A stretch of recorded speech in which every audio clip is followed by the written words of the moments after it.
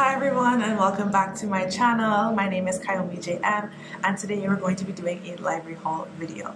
So it's a cozy rainy day here in Brooklyn. I just wrapped up work and the library is not too far from me, so I'm going to walk on over in the rain, look for a romance or a cozy mystery or maybe both and read it. And I will do a little haul at the end of this video to show you what I got at the library. But first, let's go to the library. I feel like Arthur the Anteater from PBS. Let's go.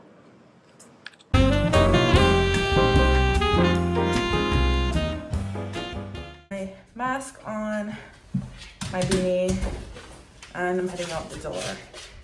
Someone wants to come with me, but he can't. I gotta go. I gotta go.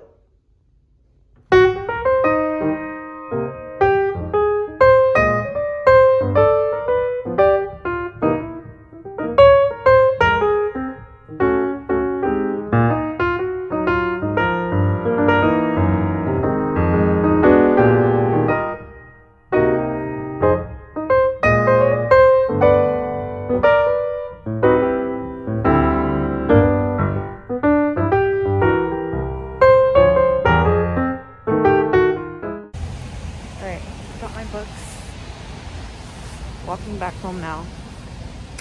I'm excited to show you guys the books I got. This is going to be the library haul portion of this little vlog. I have my hot cuppa. Let's just jump right into the library haul. I got 2 books that I already had on my to-be-R, my to-be-read list. And I also got 3 books that just caught my eye at the library, either by the cover or by the synopsis. The first book I have is The Office of Historical Corrections by Danielle Evans. This is a novella and a collection of short stories. It says here that with this novella and stories, Evan considers how and why some people choose to confront history and others choose to outrun it. Moving between humor and grief, Evan portrays characters who are experiencing the universal confusions of lust and love and getting walloped by sorrow, all while exploring how history haunts us personally and collectively. I love short stories. Short stories don't get a lot of love, especially in the publishing industry. I can't from my mind think about why, because I absolutely adore short stories. So I'm excited. And it's pretty short, you know, so hopefully I can finish it by the deadline. Okay, so the next book I got is this romance book called The Shadi Setup. I don't know why I picked this one up. It's not usually something I would go for, but I'm trying to get more into romance. I've read a couple of romances recently and I really love it. And I can't lie, I was caught by the name Shadi. I was like, a book about Bron love, like why not? So I just was caught by the cover of this, and the synopsis is was really long, so I barely even read it. But check back for my wrap up when I finish reading this book. The book that I got was The Game of Cones by Abby Collette. And it is a cozy mystery, which I found out recently means a mystery that is set in a very small town or small setting. And it also has food involved. I just read Arsenic and Adobo. I can't remember the author's name, Mina, I can't remember her name. But I read Arsenic and Adobo, and it was a cozy mystery that was also set in a Filipino restaurant.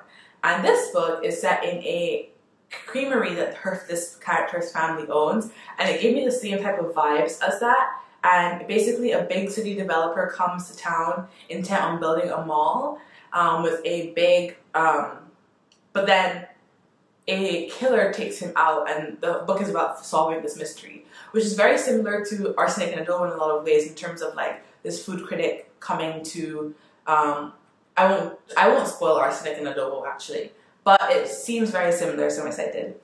The other book I got was Memories of My Melancholy Whore by Gabriel Garcia Marquez.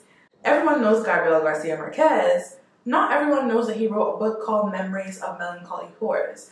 And that's what stuck out to me, Melancholy Whores. So I picked it up and I read the back, and it's pretty short. It's 100 pages.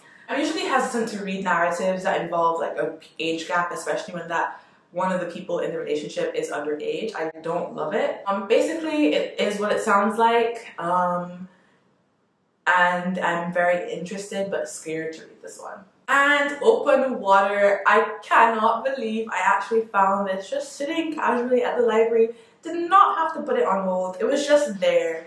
I've been wanting to read this one for such a long time, and I'm excited that it's available. It is supposed to be a deep love story set in Britain between two black characters, and it's supposed to be very potent, and it's peppered with race and class, so I'm very excited to read this one.